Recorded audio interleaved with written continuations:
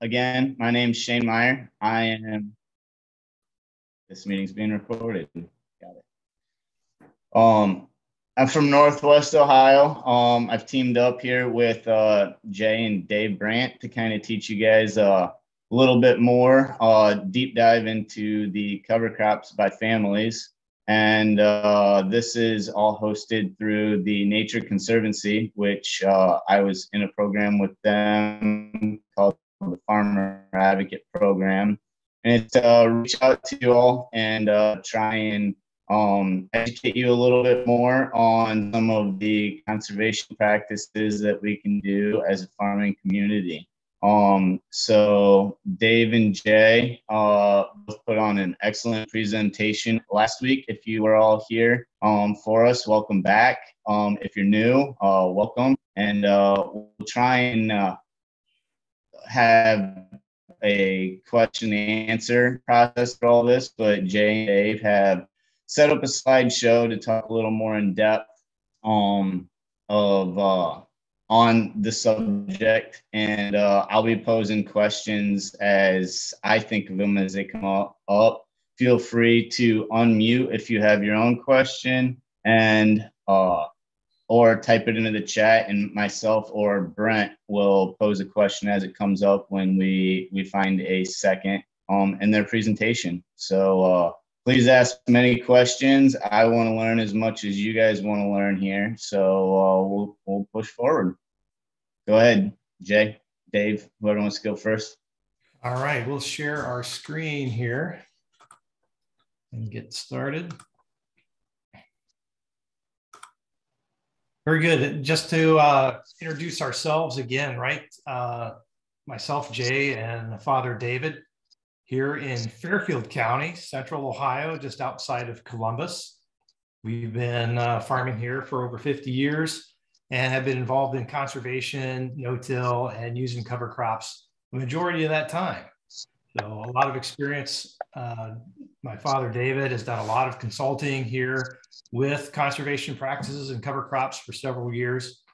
We have our own seed business, Walnut Creek Seeds, based on the farm.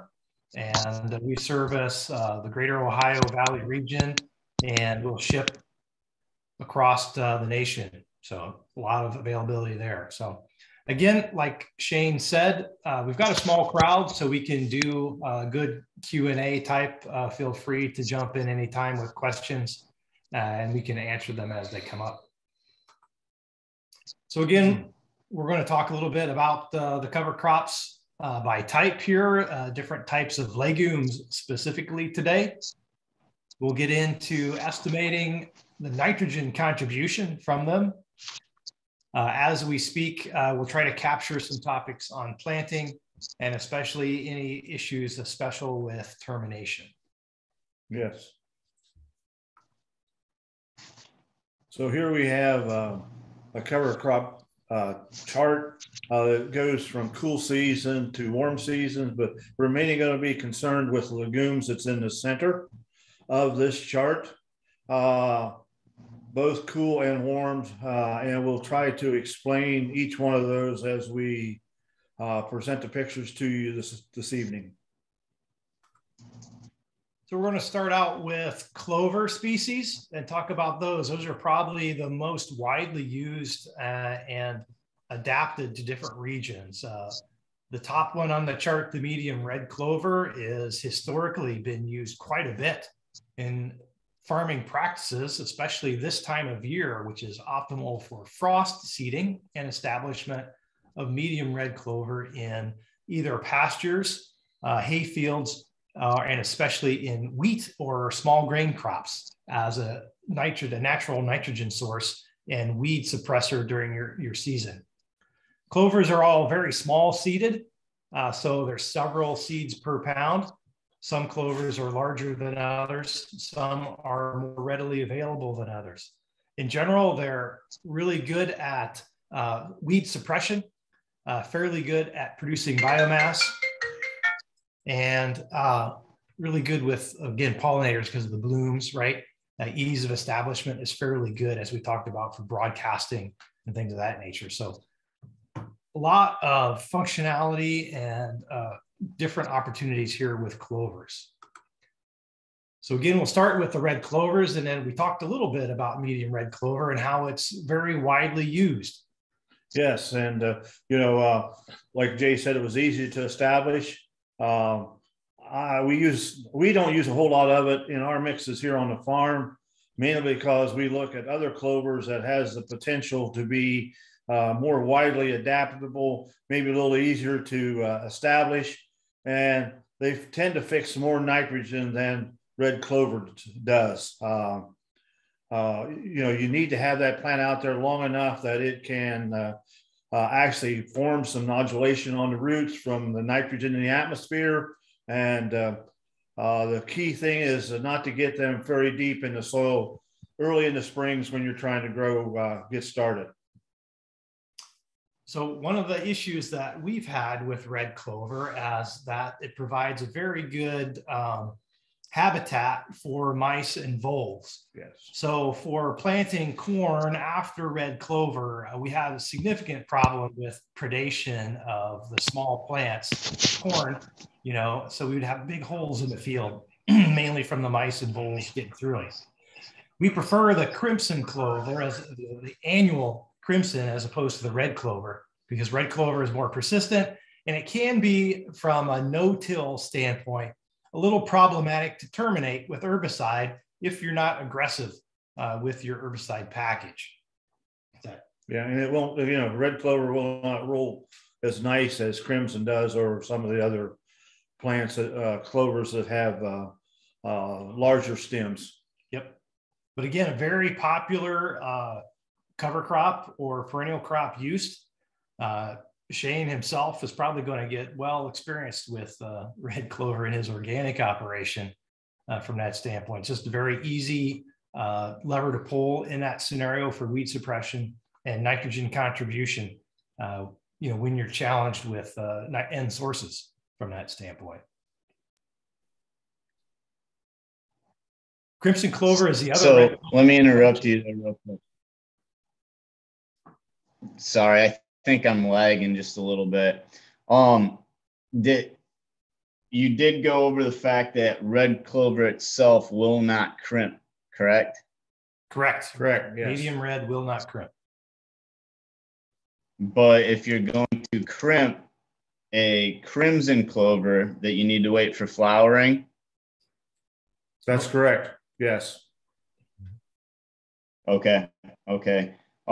Now with the organic side of it, not being able to use a herbicide, what is the best tillage method to terminate it? Can you get away with doing something other than a mobile plow?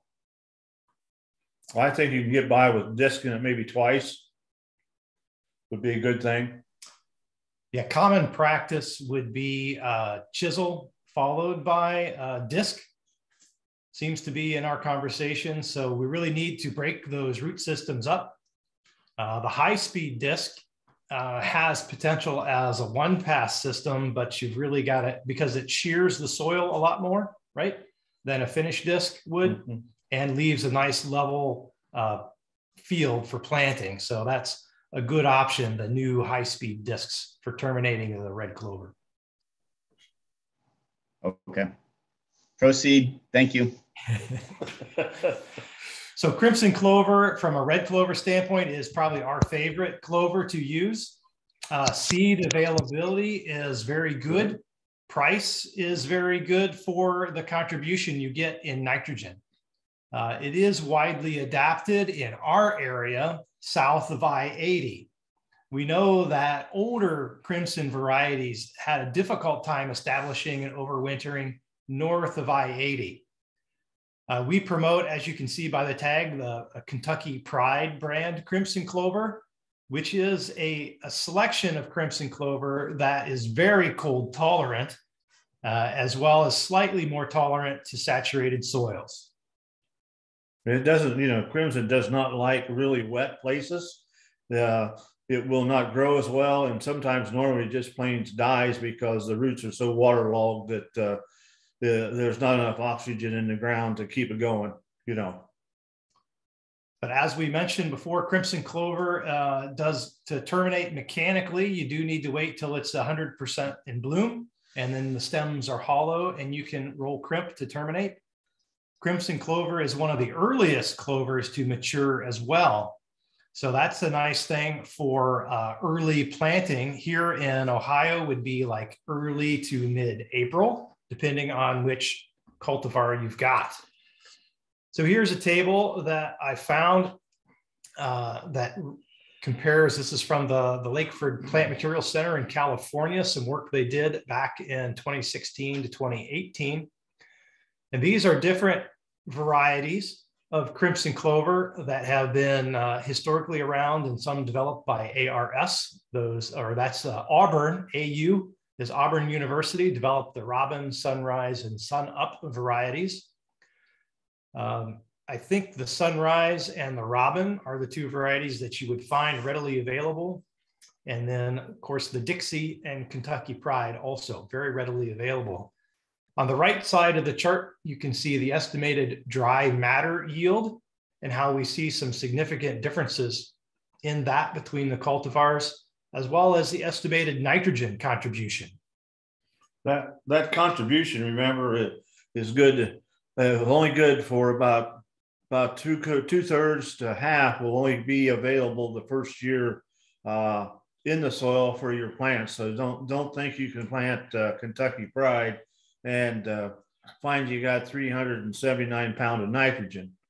Also along with this, as you're using these legumes, always keep in mind to use some kind of grass crop with it, like a cereal or some other grass, so that we do not get the carbon to nitrogen ratio so out of whack that the ground will get hard. Because I'm always a good guy to try things, and I thought, man, if I had 10 legumes in a cover crop mix, and we planted it one year, and we did have about 600 pounds of nitrogen in the soil, but come springtime, that soil was like the concrete driveway. So we forgot about the carbon nitrogen ratio. So I learned a valuable lesson real quick there. Yep. Correct. So again, more tables on, this is about maturity or 50% bloom dates, again, from a similar study. And again, the reason we do like the Kentucky Pride, that's the top bar. It shows this delayed maturity compared to the other versions. One thing we do see then is with this delayed maturity is that winter hardiness. The early maturity ones, the AU Sun Up, again, is a southern crimson clover where it doesn't experience the cold extremes that we would have here in the Ohio Valley. So it's not going to have it's not going to survive generally our winters very well. The Dixie, which is a historic crimson clover, also struggles above I-70 to overwinter for a lot of conventional farmers. So generally, as your soil health improves, we see better survivability of the crimson clover. And the crimson clover is also somewhat sensitive to residual broadleaf herbicides. So we've noticed that it may take 1 or 2 cycles in a cover crop sequence before we get very good establishment of crimson clover. Here's a picture of Rick Clark with his 60-foot I&J roller crimper. Here he is crimping a field of crimson clover and getting ready to plant corn. So again, we see broad adapted uses of this. We've had customers using cultipackers to terminate crimson clover with success. And that experience generally is at least 3 times. So you would plant the corn and then roll crimp probably 3 days in a row at different angles to try to crush as many stems as possible with the cultipacker. The roll, designed cover crop roller crimper is much more effective, mainly because of either the straight bars or the chevron pattern that we see with the I&J crop roller. White clover is another popular clover, very good nitrogen producer. The thing about white clover, it is a strong perennial clover, can be very difficult to terminate because it is tolerant to high traffic and tolerant to a lot of abuse from that standpoint, which is why it does well in pastures. Ladino types are taller, more forage type clovers. Dutch white is what we see in our yards everywhere. That is a very small clover, a white clover, very popular, again, for yards and walkways, high traffic areas. Not a large nitrogen producer, though. We see that, generally we're looking at 25 to 30 pounds of nitrogen from these two types of white clovers, not a large nitrogen producer and not a large vigorous root system. Correct. As far as it goes depth, a lot of fibrous roots, but no deep roots to speak of. Yep. So if you had really abused, degraded soil that was at the surface, really sticky, the white clover, and actually all the clovers have that very fibrous, very shallow root systems that really build soil. So they build soil aggregates and increase that pore space and improve water infiltration and reduce erosion significantly. Other clovers that we see in forage systems or hay systems would include arrowleaf, which is an annual clover similar to crimson, but has a white spikelet bloom instead of a red one. Persian clover is another southern clover, very popular in the South. Grassland, Oregon, who is our primary supplier of clovers, has developed a new version or a new selection of Persian clover that's very good for forage and much more cold tolerant than previous versions. Berseem is another annual clover. And again, there's improved varieties of this for higher productivity, and it matches alfalfa very well for feed quality. So if you have a thinning alfalfa stand, Berseem is very good to fall seed and get established, and then really support and finish out a year in your alfalfa stand before you need to rotate into a different scenario there. Subclover, again, is another popular cover crop clover used in the South. Again, the seeds are really kind of hard to get because it's called subclover because the seed heads bury themselves in the soil. So the availability of seed is poor, but it is fairly good producing and very good at erosion control in the southern type soils. Balanza clover I extremely like really well. It's a good forage. It's an excellent nitrogen fixer, and it's very winter hardy. The things we found on our farm that I really was impressed with was that the Balanza clover seems to stay where the soils are damper. We'll see a lot of Balanza clover in our pockets where it would hold water. Maybe they're 10-foot wide or 15-foot wide, a little bowl. And we'll find Balanza there, but then you won't find your crimson or your rye or that kind of stuff there because it was just too wet for it. So it does have a center taproot. It puts lots of nodulation on. It gets fairly tall, as you can see in the picture.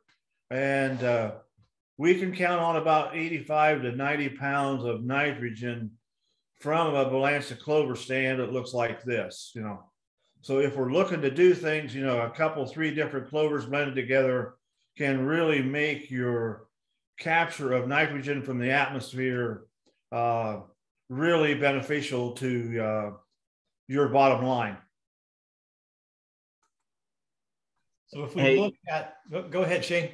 Yeah. So back to the nitrogen fixation and stuff like that, as this topic grows bigger and bigger, people are looking to, possibly interseed clover, like we do with wheat. On the organic side, we're doing that into our wheat to get ready for our corn, right? Is there any way to grow a clover crop and suppress it enough to keep it under the canopy to keep generating nitrogen throughout the year without termination?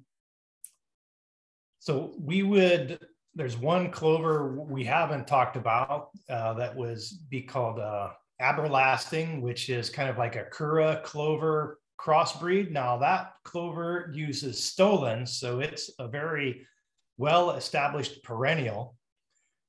You could potentially look at using a strip till system. That would definitely put the clover dormant in that strip until it reestablished, or use some very tight grazing or mowing, and then plant into that with that type of system. So Kura clover, this aber-lasting variety of stolon-based white clover, those would be two that you could use those techniques as a method for rolling into corn and having a perennial clover crop. A lot of things we see, though, along that line chain is, once you have that cover crop established and maybe you've only taken out a band with a herbicide, we'll just say it's not organic. So if we were taking out a 6-inch band where the corn was going to grow, it does fairly well till the corn gets to be between waist and knee high.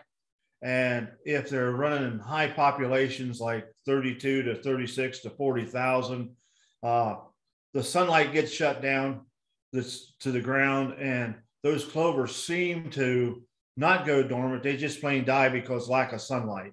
If you're lowering the population to 28 to 26,000, you can keep those covers there, and they do fairly well to supply the nitrogen that the corn crop would need. Okay. Yep, definitely. So again, if you looked at wider row configurations, 36 to 42 or 60-inch corn, that then gives you, a lot more sunlight in that corridor that you can work with, as well as, again, more than likely, you're looking at running livestock in that as well.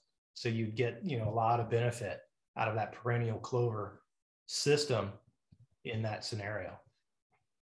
And any of the small clovers, something that's 6 or 8 or 10 inches tall seems to take the shade a lot better than clovers that gets 2.5 or 3 foot tall. Yep. Or any legume that gets that tall.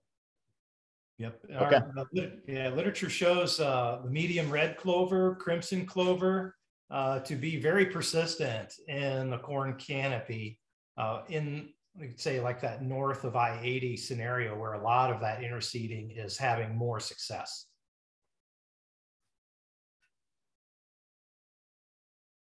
Gotcha. So just another table showing nitrogen in the biomass, right, of these different clovers. These are the Grassland Oregon branded improved clover systems. They've done a lot of testing here at the University of Illinois and Ohio State to quantify available nitrogen in the biomass system. So we would look at these and estimate, right, that they would contribute about half of this value to the next year's crop. And then subsequent years, you get more and more release from the residue. And this is just exactly what we was talking about by using 2 or 3 different clovers that's capture nitrogen in the atmosphere. So if you look at the Balanza and the Versine and the Crimson, there's 300 and some pound of nitrogen possibly that they can capture out of the atmosphere. So if we only captured half of that the first year, we've got enough nitrogen for about 150 bushel corn. Yep. So sweet clover is biennial, which means that it doesn't produce fruit or seed in the first year. And there's a yellow seeded version and a white or flowered version and a white flowered version. We commonly see this in ditches and road banks here in Ohio and some places northern because it's very winter hardy. It has this pretty nice taproot for breaking up tough soils. It's a good for beneficial insects. The honeybees love it and does produce a good bit of nitrogen. Yeah, and it really works great if you happen to have preventive planting where you have that window where you can get it in May or June, we'll say after the cutoff date for corn, and let it grow all summer, then let it come back up in the spring and then no-till, because it takes that second year for the plants to take in all that atmospheric nitrogen and make nodules. It don't make as much nodules the first year as it does the second. And we'll see that across the board in most clover species, that the fall establishment, you don't see a lot of nodules forming on the roots. Correct. And you primarily see that in the spring once they break dormancy and really advance their growth. Medic and trefoil are also useful in certain areas. They're more popular in the South and mostly used as a forage legume, but would be something to consider if you're rolling into a rotation for grazing. Yeah, trefoil is just really great to help rejuvenate old pastures that have holes in them. And also it puts enough nitrogen there that your grasses, your fescue and your bluegrass and brome or whatever you got there comes on a lot nicer in the spring after you've had some trefoil in there. Yep. Other cool season legumes would be larger seeded, like peas, vetch, and beans. So we see again by the seeds per pound count that these are much larger. Our seeding rates are relatively higher. And for these items, again, similar in properties in regards to aggressive growth, gives us good weed suppression. They produce a good amount of biomass and are good for pollinators, especially from that, because these generally have very large blooms and are preferred by foraging bees. And also these legumes are the larger seeds. So these seeds have to be or should be put in with a drill. You can spread them, but it's likelihood only about 20 or 30% is going to grow. So the cost of those means that they should be incorporated a little bit, either with a cultipacker, mashing them in the soil, or using a no-till drill or a drill to get them in the ground. Yep. A lot of times in the fall, you could use a conventional drill if the ground is soft, because we're really only trying to get them in an inch, or not quite an inch, right? 1/2 to 3/4 of an inch is plenty for these to get established. So some of these are fairly large, especially the lupin and fava bean are very large seeds. Peas, Austrian winter peas, are probably one of our favorite go-to cover crop varieties because of the broad window that we see, especially after small grains, for getting them established, and because of the nitrogen contribution that we can get out of them. And here you can see by the picture, you can see the nodulation on the roots. There's a nice set there about 3 or 4 inches down, and you can see little white nodules that are there all the way down through the root system. And it really has a pretty nice tap root if you get it in after wheat.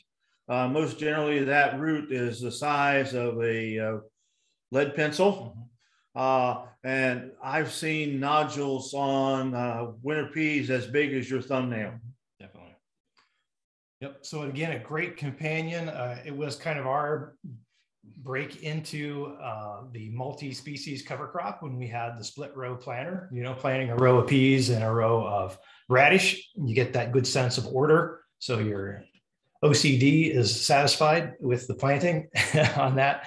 But again, the benefits, like you see, like we talked about before, having a companion plant in there to balance your carbon and nitrogen and to balance that push and pull in regards to fertility in the soil and being stored is a good balance there. The other thing with Austrian winter peas is particular varieties, when planted in late October here in central Ohio up to around the I-80 corridor, if we plant between the 15th and 20th of October, we have a very good likelihood that the peas will overwinter and then continue to provide nitrogen in the spring. So generally, if we're planting after wheat, the peas are pretty mature and they're going to winter kill just because of that maturity. But the timing with growth development by planting in the second half of October gives us a good chance for overwintering. Peas potentially can be roll crimped to terminate because they are a fairly succulent plant that does get a hollow stem when it puts on the flower. But it is fairly indeterminate. So you run into the risk of areas of the field that are mature and areas that are not. So success is variable across the field in that sense. Hairy vetch is probably the most well-known and widely used cover crop specifically for fertility enhancement with nitrogen. It is known to produce up to in excess of 200 pounds of nitrogen per acre, especially when used as a green manure, and that is incorporated, right? Usually, so a lot of organic producers or our grandfathers would have used that in the past, right? So it is an excellent nitrogen fixer. Most varieties are fairly winter hardy, especially most of the most recent cultivars. Most of the growth is in spring, especially if it is late seeded.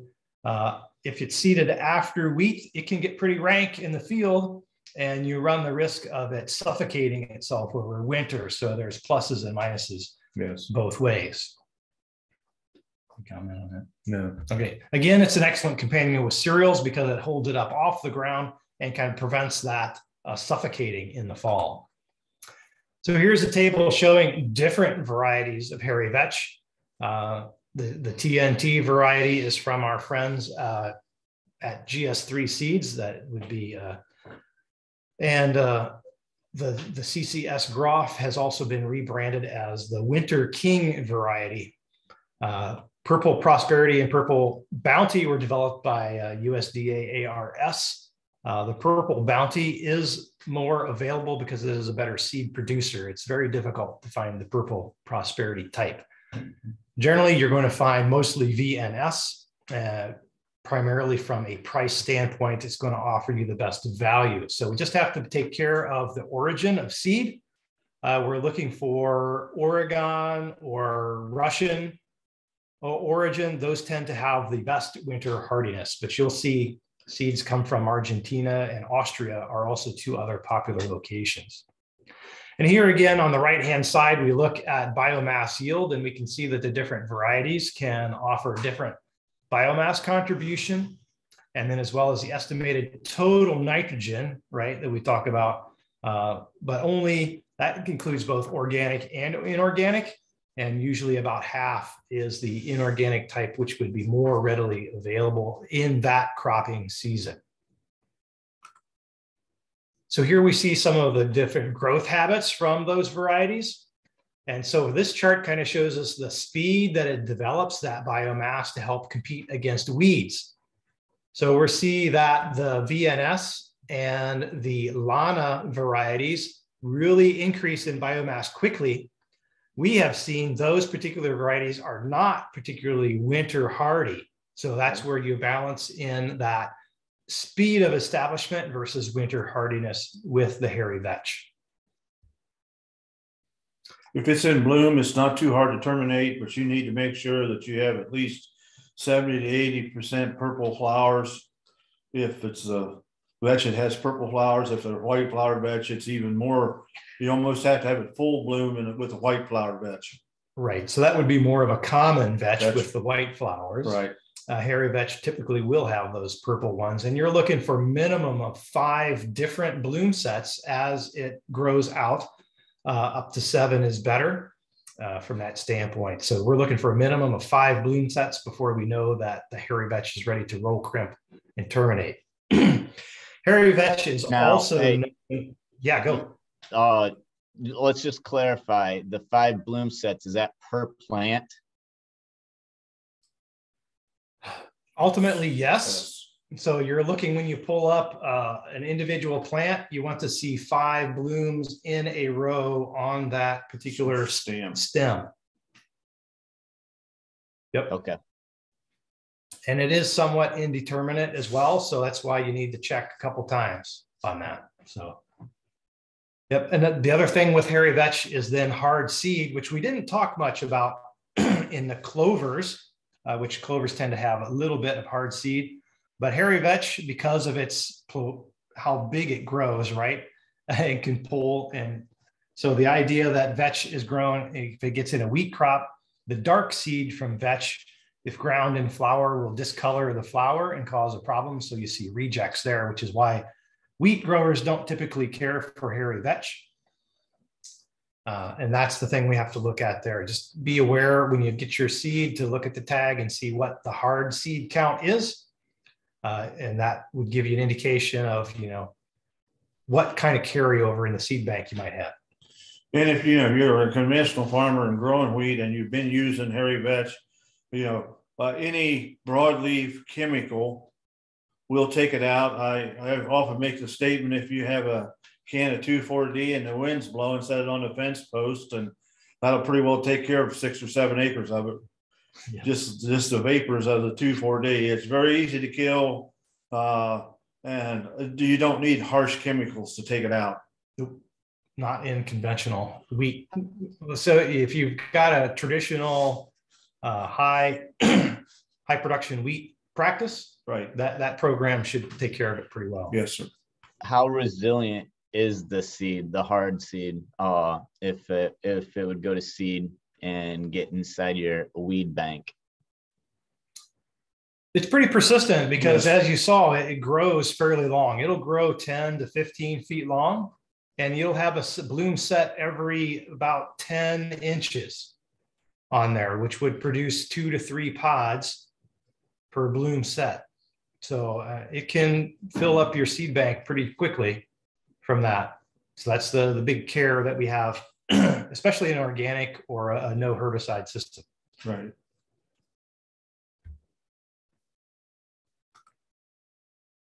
Just some more data on that. In this case, we've got on the far right this plant available nitrogen, which kind of takes in consideration the organic portion, which would not be as readily accessible as the inorganic, to kind of give you a truer appreciation of that season nitrogen contribution.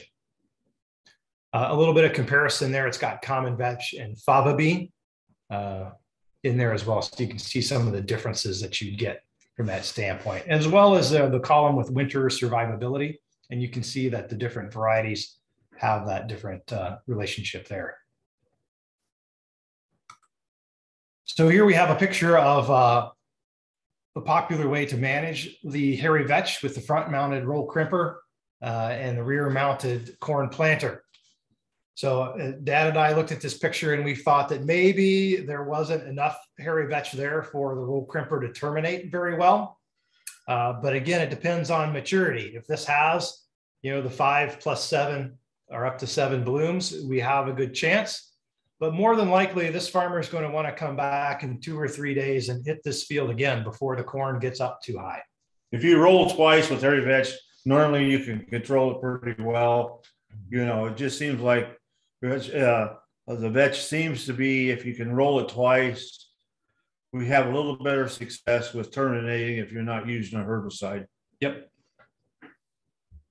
Now, can they run the same pattern, or do they need to go on a different angle? I don't think it makes much difference, just so you crimp it twice. Yep. And in corn, you want to try to minimize driving over the rows as much as possible. Right. Which is where the usually staying on the same path is the best. Yep. So other vetches that you find, woolly pod, which would be a common type vetch, and crown vetch kind of fits in that category as well. Crown vetch is in most places categorized as a noxious weed, so we don't recommend buying it because its seed persistence is even worse than the hairy vetch. It is excellent at stabilizing ground, which is why it gets seeded in the ditch banks, but not really recommended in a cropping situation. No. Cahaba vetch is a popular white flowered vetch. Again, would winter kill if seeded in the fall. But could be used as frost seed or early spring seeded for late planted crops. Chickling vetch is a very unique vetch, also commonly called grass pea, because it's more like a pea actually in how it generates seed. And the seeds actually look like fine gravel because they're square and rather what we call orthorhombic shape. And hard. Very hard. The thing about chickling vetch, it works well, I think, in the spring, because within about 35 or 40 days after you plant, it wants to bloom.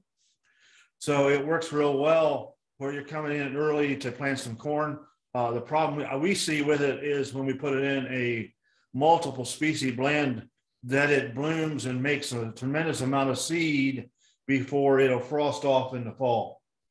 So we don't use much chickling vetch in too much of our cover crops going in July and August, you know. Right. So that would be in a later seeded mix. Again, because of the short maturity, it pairs well with buckwheat in that sense for early flowering, and is a good companion there, again, for fixing degraded soils where you've got a short rest period in rotation. Mm-hmm.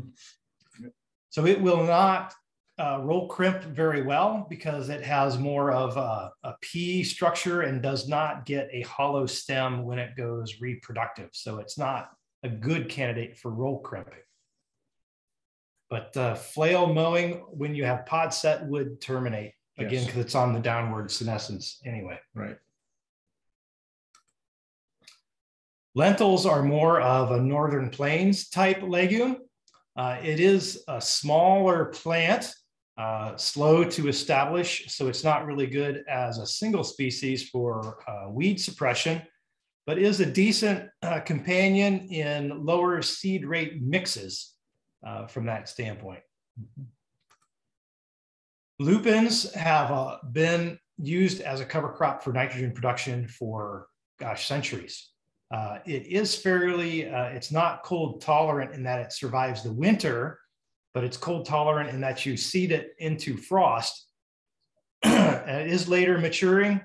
So it was typically used in front of cotton in the southern areas, where it was well known as a primary nitrogen source for many cotton crops before, you know, the Industrial Revolution.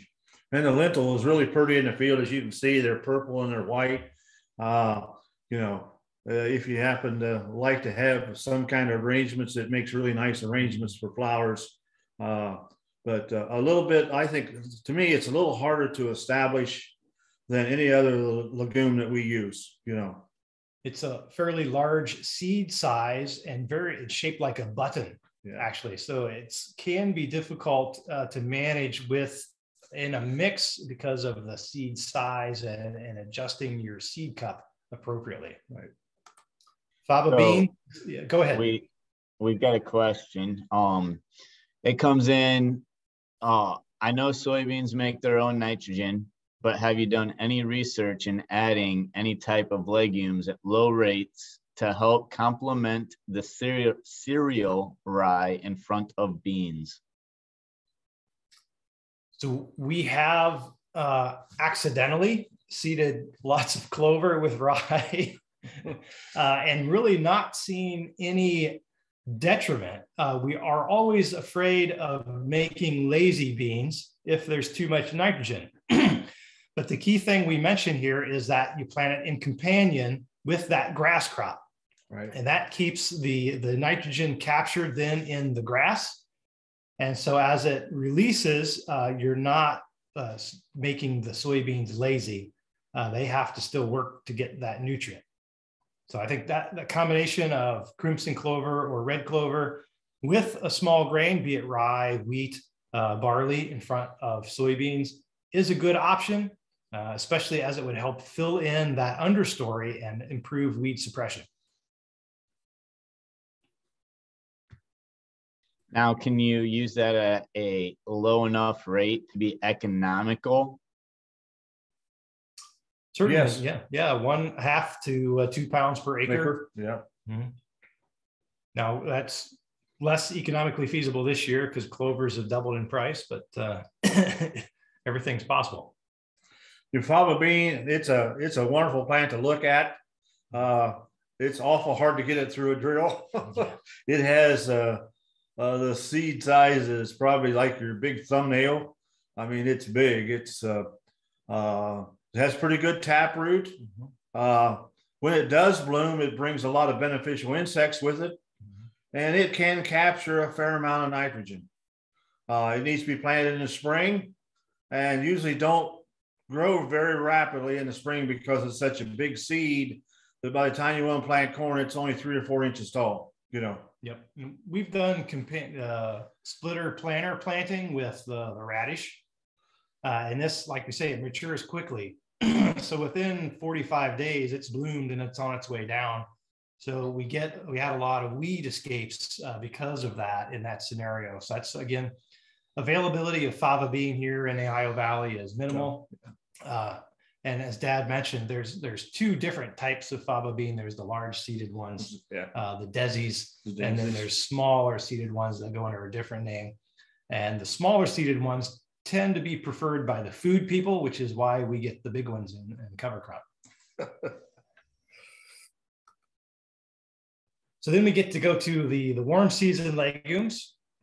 And there's quite a plethora or a broad spectrum of warm season legumes that you can look at. Not too many really that are adapted for our area here in the Ohio Valley, and we'll kind of go through that. So we see that we have a broad range in seed size because this includes alfalfa and lespedeza, which are very small. And then you get up to the lab beans or chickpeas, which are rather large. Soybeans, again, we used for years as a double crop / cover crop. Excellent nitrogen fixers. Can be used for forage. They take the heat, but they do need water to get the best performance out of them. And I really don't like to suggest you use soybeans in your cover crop mix unless you're not growing them as a crop to sell. I think anytime we can take a different root species and put it in the soil, we're much better off than just always using wheat as a cover or something you're growing. I think we need to have that diversity in that. So I do not suggest using soybeans as a cover crop if you're growing beans as a cash crop. There's enough of them come out of the back of the combine anyway. That's right. Yep. The one exception might be if you're grazing, because they do add a good bit of forage value in grazing. Cowpeas are a southern legume, very similar in appearance to green beans out of your garden. They more are like green beans. They don't require a lot of moisture. They're a very good nitrogen fixer, very quick growth, which means they're very good at weed suppression. And they're insect friendly because they have these nectaries on their leaf petioles that feed different insects. And they traditionally have been used in vegetable production as a quick in-between cover crop. Yes. Generally then would be incorporated, to add that fertility back really quickly. Nice thing about cowpeas are if you're in an area with low rainfall and lots of heat, they do extremely well. They do not like wet soils. They do not like cool climate. So in other words, if we're sitting in the areas of 80 or less degree days during the summer, they will not grow very well. So they like that 100 degree, and they like just a little bit of dew about every other week or something, and they'll do really well. And variety performance with cowpeas is real important. Traditionally in cover crops, we're going to use what we call iron and clay, or red ripper would be the two brand names that we would look for. Recently, there have been other ones like China clay or some other ones that are more based out of food production. So these are ones that would have not met food grade, and they will make good cover crop, but they're going to be a more bush type cowpea as opposed to a viney type cowpea that we see with the iron and clay and the red rippers. Lab is very similar to cowpea. It's just a bigger version. It has a larger branching taproot and does better in sandy soils, and is very popular in Arkansas and Texas, Oklahoma area where it's more broadly used. Mung beans would be the small cousin to cowpeas and lab, also sometimes called the green gram. It is a food type bean used quite broadly for making different types of food products. So generally what we get in the cover crop industry, again, are those things that don't make food grade. Takes the heat pretty good, does not require high fertility soils. It's good in mixes and does provide a good amount of nitrogen contribution in your mix. And a little more expensive than cowpeas, you know. Just because the seed's not as widely available. Right. Sunhemp. Well, sunhemp. I really like this plant. If it's 80 and 85 and higher, it's a tropical plant. It grows really well. Here in Ohio, we get about 6 foot tall. Sometimes it will bloom depending on the heat. It's really a good forage. We see our deer in there a lot. You know, we don't have cows, so we see the deer in there a lot. And it's really a great nitrogen fixer. But the thing it really has a tremendous taproot, and it doesn't have, it has some fine hair roots, but not as many as some of the other legumes that we look at. And I really like to utilize it as our warm season legume in our mixes, just because we don't know what Mother Nature is going to throw at us during the growing season in the summer. For sure. And that's, again, the amount of heat that you get. Generally, we would plant this after small grain, which would be wheat or rye. So planted late July, early August. And if it's cool summer, we've had it not get over 3 or 4 foot tall, where when we have those really hot dog days in autumn, we can get it up to 6, 8, 10 inches or 10 feet tall. So it's a fairly aggressive plant. It's a good companion, especially if you're going for forage with other grasses like sorghum, sudan grass. Chickpea and guar are more adaptive to the plains area. We don't see them very much here in the Ohio Valley, like we said before. Benefits, again, are this taproot and insectaries that are in there. They do tolerate higher temperatures from that standpoint. So in their environment in the plains, they tend to be very good nitrogen fixers as well. Again, seed availability and pricing is going to be more expensive, but at, a low seeding rate could offer some advantage for diversity. Yes, correct. Sainfoin is primarily a forage legume used in the northern plains. Not something that's very popular here, again, because of the cost and seed availability. Alfalfa and Lespedeza, again, are those warm season crops that we can put in to aid for forage production and soil building specifically, but common plants. These last two are more of annual bush, pigeon peas and partridge peas, fairly similar in stature and very woody stems, primarily used for wildlife and attracting pollinators and rebuilding soils, like if you took a land scraper and level it, type abuse soil structure. Right. Much more expensive. You get a lot of money in these two legumes. Very pretty in the field. I think they're hard to establish. I don't know whether it's just because the seed is so hard and so big, but we can get it done, but I've never been real satisfied with the stands we've had from them. Right. And again, because of the high carbon nature to the woody stems, they do have a very long lasting residue and not as easy to manage as the more succulent stems of the other legumes. So the big question, right? We've talked a little bit about how much nitrogen can we get out of our single species or out of mixtures that we're doing. The consideration, again, is how much above ground biomass do we have? We estimate that the root structure is going to be fairly equal or greater than the above ground biomass. But the big attractor is that around the roots are all the microorganisms that really actually contribute more to fertility than the plant biomass itself. So here is a standard report that you do a search in literature and you find that at these monoculture seeding rates, you can achieve these types of pounds per acre available nitrogen with the different legumes. So we do definitely like hairy vetch again, and Cahaba vetch can produce upwards of 200 pounds of nitrogen. Again, soybeans, they purport to produce 400 pounds or better in the growing season.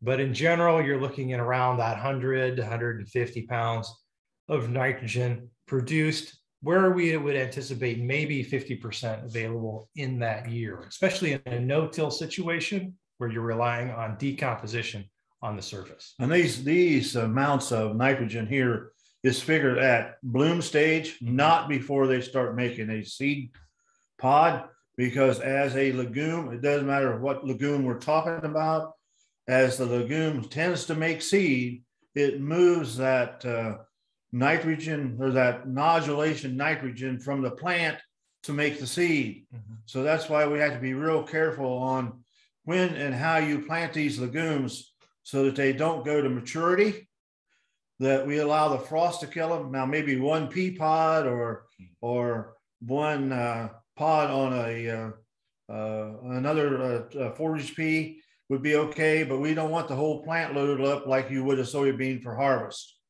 you know. Yep. So if you get it right at flowering, this is when we can see the maximum amount of nitrogen that plant's going to produce. They'll store in the soil for release during the season. Yep. We have a question that came. Oh, yeah, sorry. We have a question that came through the chat.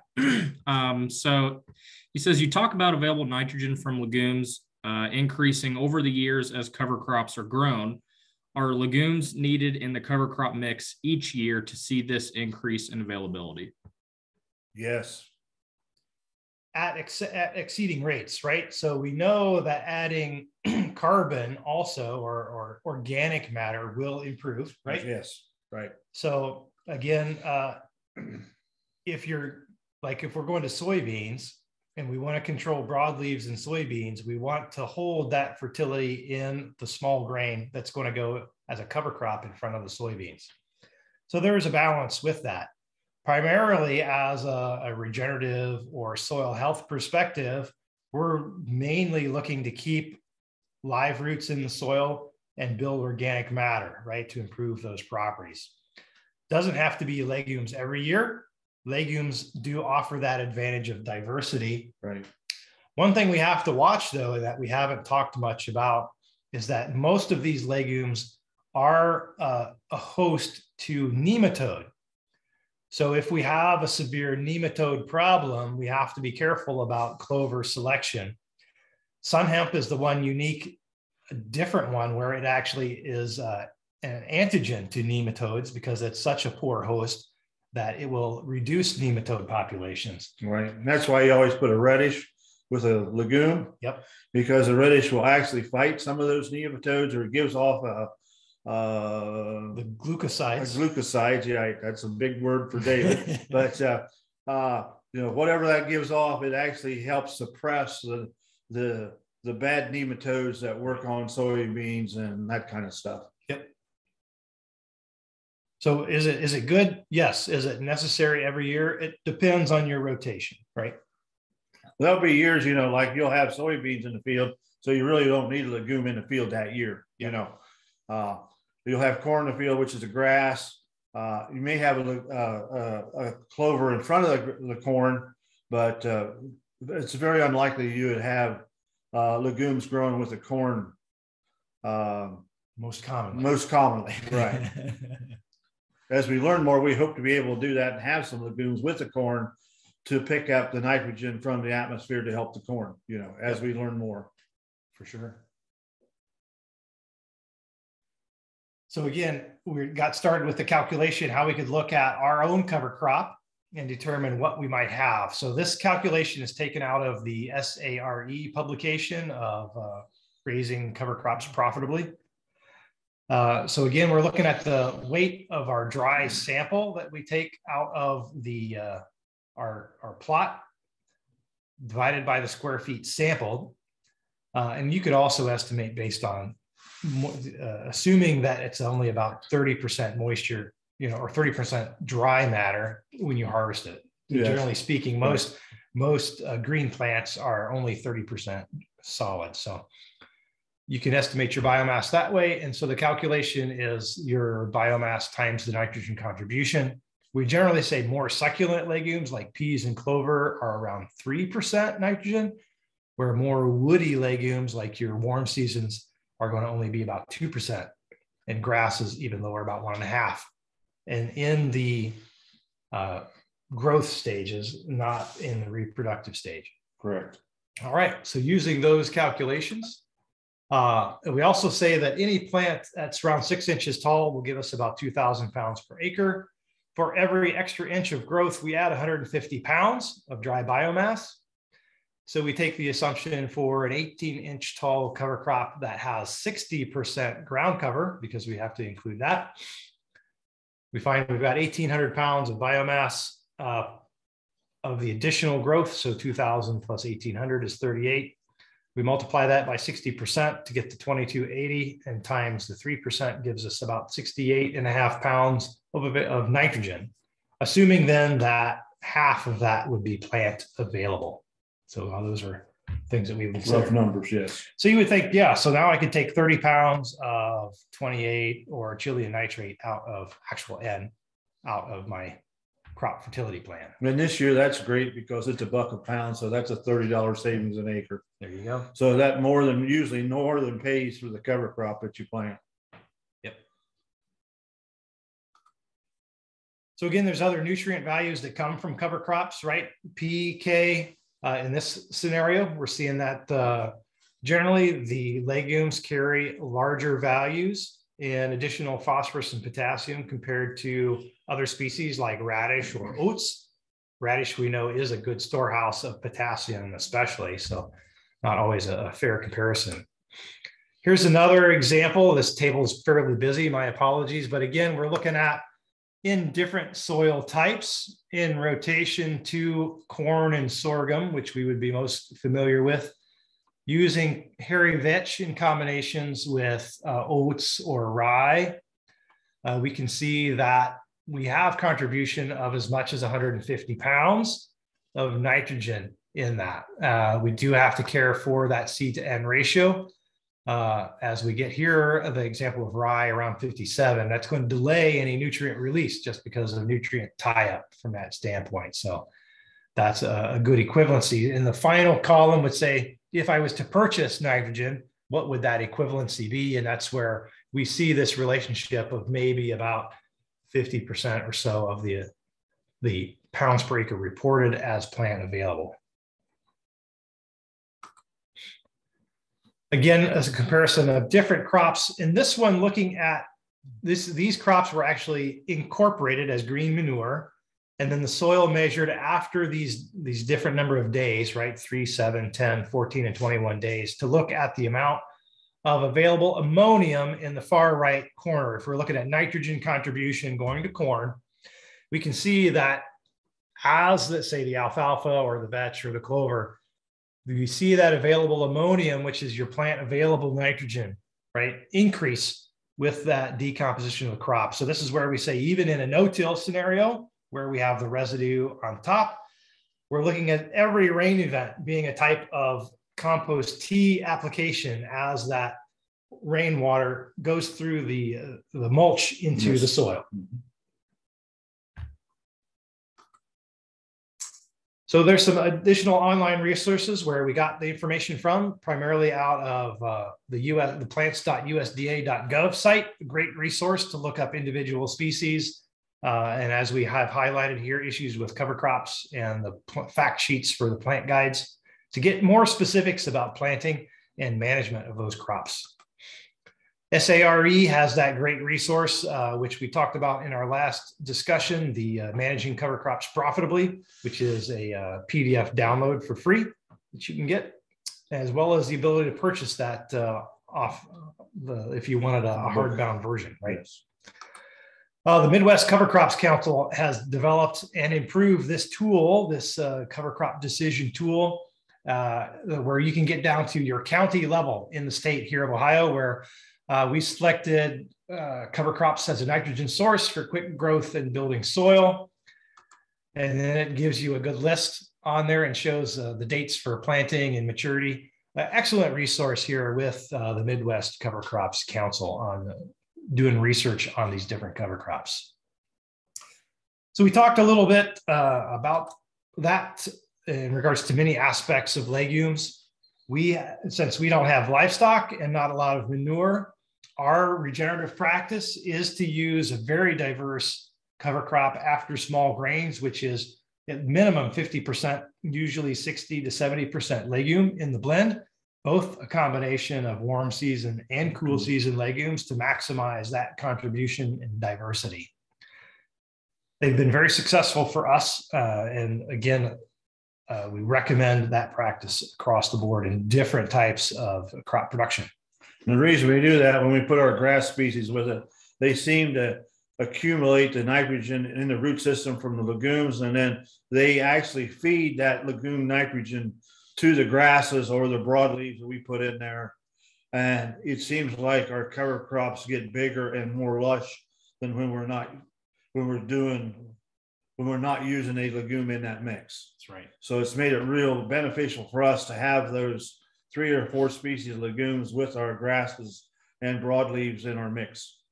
Yep. And one last topic we didn't talk about yet was about the inoculant, right? So for legumes to fix nitrogen from the atmosphere into the nodules, they need to be have the correct rhizobia bacteria that on the roots that would do that. So generally, inoculant is not that expensive, you know, from cents per acre to a pound or so, depending on the type of mixture you get. Each legume will have a different rhizobia. So it's very important to know that you have the proper rhizobia selected. So you can't use soybean inoculant with clovers. You can't use clover inoculant with peas or vetch. So it's very important from your vendor that you confirm that you get the proper rhizobia inoculant for your legumes.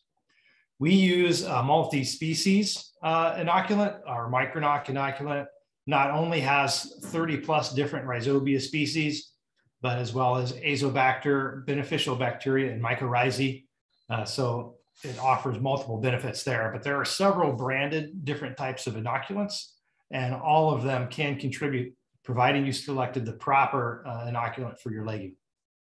Remember with the inoculant, when you get it from your dealer, that don't put it on the windshield of your truck or throw it in the bed of the truck with the other stuff.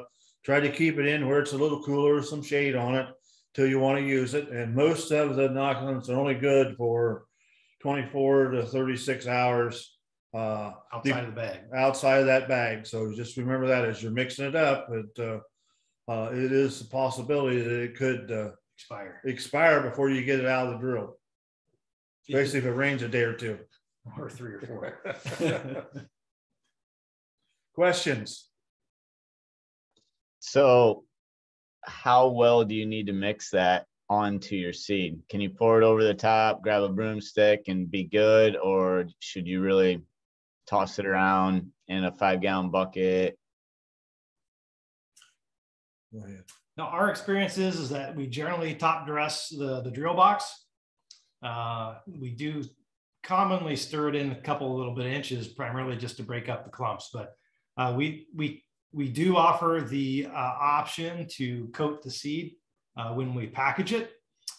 Don't know that that's necessarily important. It's just a point of ease where you don't have to add it in the field from that. So I don't know if it's also going to depend on what kind of inoculant you get, because some inoculants have that one special bacteria for just like say alfalfa, and it says there you must dampen it a little bit to get it to stick to the seed.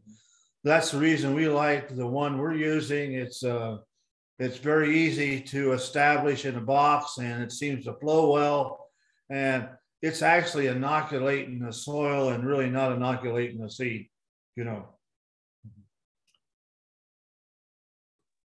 So we have another question in the chat. Would an interseeded clover be negative to yield in an early planted sweet corn north of I-90? The plan is to follow with field corn.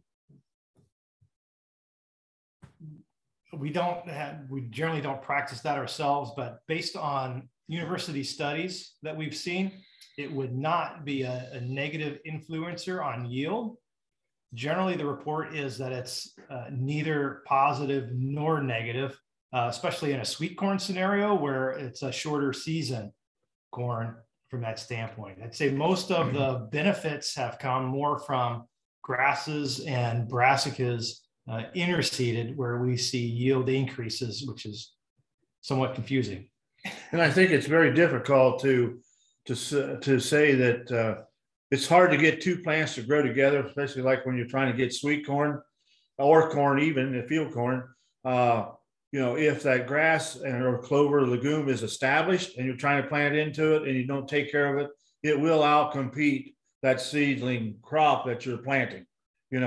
So you either ought to do the cover crop clovers 3 to 7 days after you plant the corn, to give that corn a plant to sprout and come up just a little bit, because corn's a lot slower growing than some of these legumes are. So can you elaborate a little bit on actually how long it takes for clover to nodulate a fair amount of nitrogen? Because that process, I think, is a little bit longer than kind of what we're thinking in this question, or, at the stage of interseeding it into a crop. Right. And we mentioned that briefly before, where we said clovers traditionally fall planted are not heavy nitrogen producers that season. It's in the spring once they break dormancy. And that's the challenge. And I think why we probably don't see a lot of yield contribution for early interseeded legumes in corn. So, well, I think your larger seeded legumes like peas and stuff tend to set nodulation much more quicker than the clovers and the alfalfa or the smaller seeded things.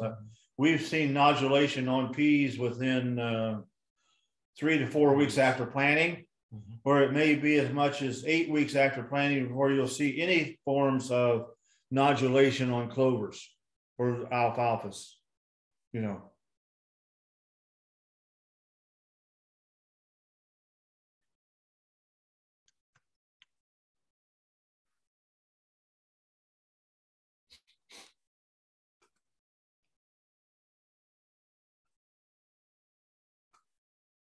Any other questions?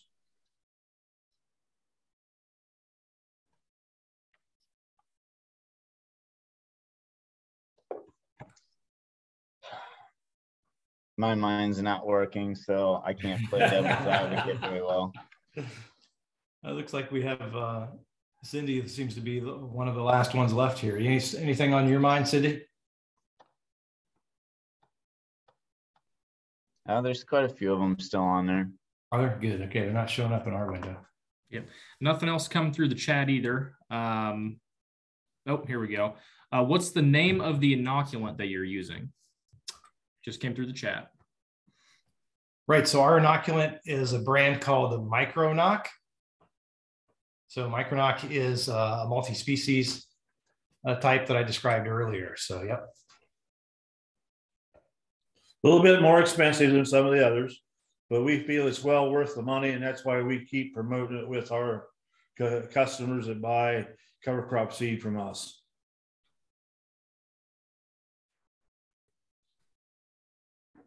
That's great. Well, doesn't look like anything else is coming through the chat. Oh, here we go. Just kidding. So we got one that just came in, trying to grow clover ahead of next year's corn. Not much success after harvest of sweet corn. How are you applying that? Larry, you want to come off mute if you don't mind?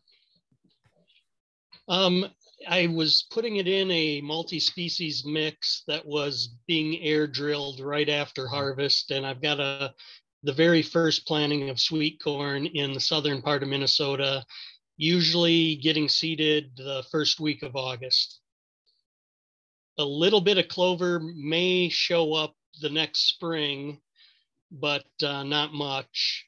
Usually everything else comes pretty well, but not much success with the clovers.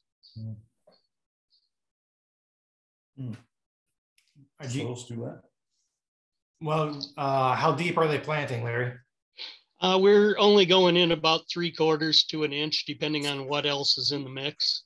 Yeah, that could be a little too deep for the clovers. on that. And do you have any, is it a herbicide program? Usually what I'm doing for herbicide on the sweet corn is 3 ounces of Lotus and a 1/4 pound of atrazine. And with our rainfall, normally everything's fizzled out by the time we get to seeding the covers with that mix. This year was a different story though. We were pretty droughty, and I think we had some residual because the grasses in the mix emerged, stalled, some of them died out, and the brassicas took over. Yep. Normally with sweet corn guys, it's using bicep that we have problems with, clovers especially. So right.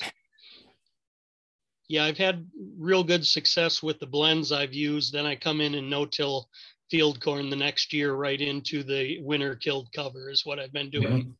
Oh, yes, sure. Yep. Right. It's a good plan. Good plan. So just looking for a way to get some nitrogen out there ahead of the corn, kind of bump the legumes up and see what I can do. Are you using any larger seeded legumes like peas or anything like that? I have not so far. I would suggest you try some peas and see whether that would work for you, you know? Yeah, my other option I was toying with was following a couple guys that are doing some bio strips with the faba beans. Yes. Yeah. Coming into my multi-species mix with the air drill, then coming back with my corn planter and seeding in the faba beans and trying to plant right over the faba beans. Yeah, that'd be great. Yep. Right. Yes, sir. So no, I was just toying with the idea of experimenting with clovers in the sweet corn interseeded. I don't know if the canning company would appreciate that, but just to see if I can get some growth ahead of the interseeding mix later, or I mean my multi-species mix later. So it does kind of sound like your depth could be hindering your clover. So I think sure. that's where Dave was trying to get you to use a P that can take a little more depth and has a pretty good ratio of nitrogen like the clover. They're pretty equal. Am I wrong there, Jay? Nope. That's the whole concept there, right? So especially looking at having a winter kill. Right. I think the peas would contribute much more nitrogen than the clover would in your latitude. Yeah. Sure. Thank you. Yep.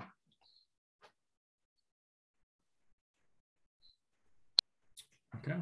Any more questions for Jay and David or Shane?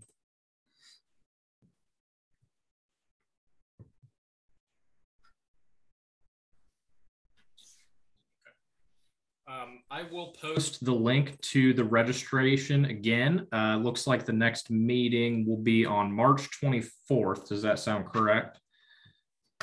Yes. Okay, yep. Good deal. And that will be over Brassicas. So I'll hit stop recording now unless Jay, David, Shane, do you have anything to add before we end? Nope. Thanks for everybody for being here and participating. Thank you. I appreciate you all showing up again here. Hope to see you a month from now, and we'll dive deep into the brassicas and answer any questions. So feel free. I will add my email here real quick. Feel free to send any questions you may have prior to, and we can try and add that into the slideshow or address it prior to. So if you have anything else there, Jay or Dave. Not right at this time. Thank you very much.